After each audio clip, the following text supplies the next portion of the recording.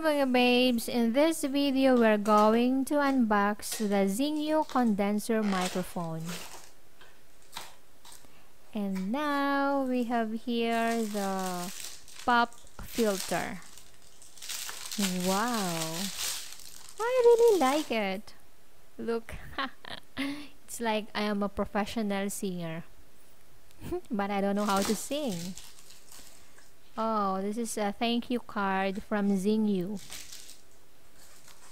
Next is the XLR cable to be attached to the microphone. And this is the nut.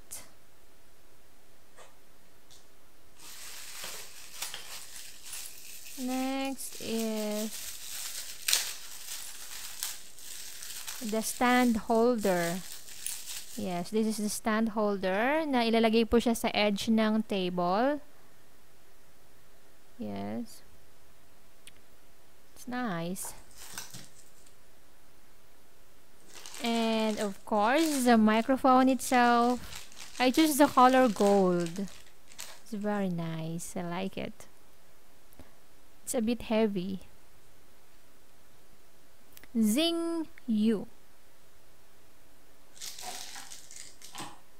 And of course, there is a foam cup. So we insert the microphone. And also have a sound card. There is a two holes, the green and yellow for the headset and the microphone attached to the laptop. And this is the shock mount. This is the holder of the microphone.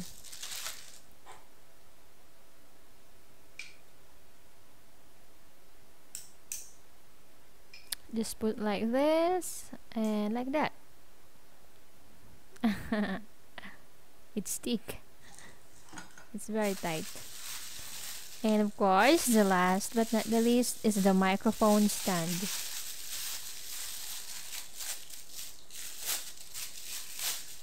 This is adjustable. You can make it straight or can bend this one. Whatever position you desire is okay.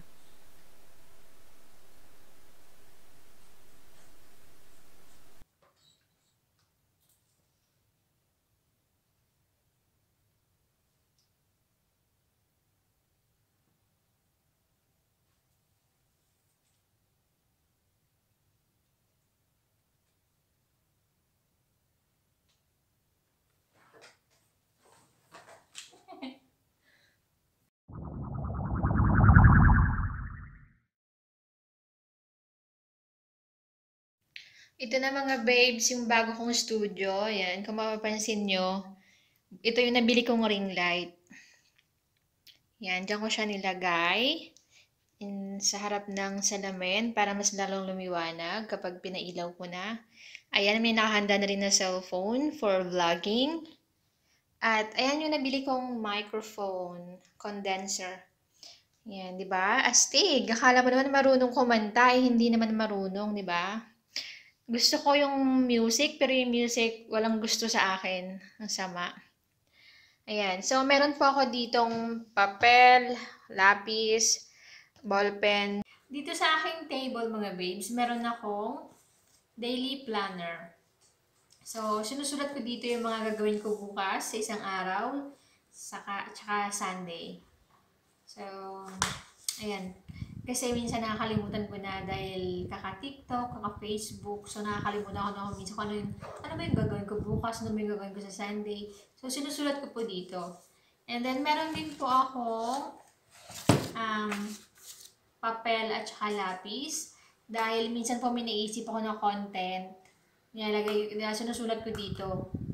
So, ayan. Susulat ko muna siya bago ako humarap sa camera. At kung minsan naman, kumukuha ako ng question sa mga comment section sa YouTube ko. So, sinusulat ko rin dito bago ko sagutin. At yung mga sagot ko rin, sinusulat ko rin. Para hindi ko makalimutan. Kasi diba, mahina yung, yung memory. Meron akong memory gap. So, dapat meron talagang listahan. So, dapat gawin nyo rin yan. para hindi makalimutan yung mga information kang gusto mong sabihin. Hindi mo makakalimutan kasi meron kang nababasa. Ayan yung aking mga makeup kasi minsan ayoko nang maghalungkay and dyan na nakalagay sa mababa yung mga yan. Kaya nilagay ko siya dito sa madali ko lang siyang makuha. Kasi minsan, di ba, maaga pa ako umaalis, mga 8 ng umaga, alis na ako dito sa bike kapag day off ko. So, gusto ko kung nakukuha ko kaagad yung mga gusto kong ilagay sa mukha ko, sa katawan ko, ganun.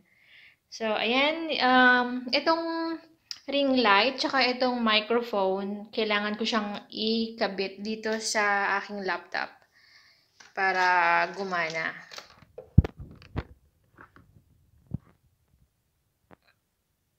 So, ayan, ikakabit natin itong aking ring light.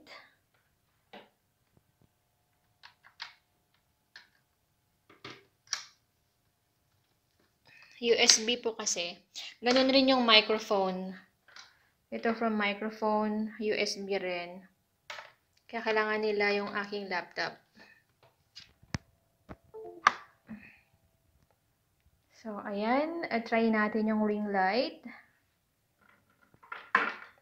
So, na ba yung switch? Ayan, nakakulay blue na siya. So, click natin yung on. Yun, umilaw na siya. So, yan yung ano tawag yan? White light. Gawin natin soft light. Yan yung soft. Yan. And then yung parang ano lang siya, dim light. Yan. So, itong microphone naman, ito yung kanyang sound card. Ito, adapter niya. So, dito nilagay ko po yung microphone. Tsaka dito sa kabila, kapag gusto mong merong headset, kapag gusto mong ilagay yung headset mo dito naman sa kabilang hole. Ayan. Dito ko siya nilagay sa edge ng drawer. Ayan. Kahit saan guys sa table. Diba? Ang ganda. Madali lang siyang ikabit. So, ginawa ko yan siya kanina. Tapos, tingnan nyo naman, ang ganda. Pwede naman lang tanggalin tong ano niya, foam. Yan. Ang pinili ko ay gold. Ganda, di ba? Tapos, meron din siyang filter.